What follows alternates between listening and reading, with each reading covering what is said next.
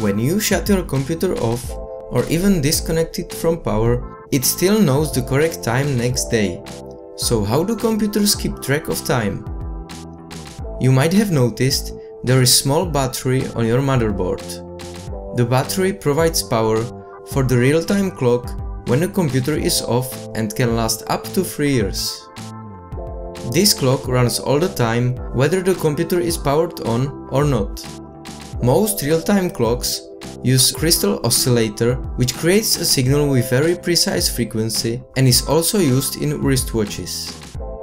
The battery is sometimes referred to as CMOS battery, as it also provided power for CMOS RAM, where CMOS stands for complementary metal oxide semiconductor and was used to store BIOS settings.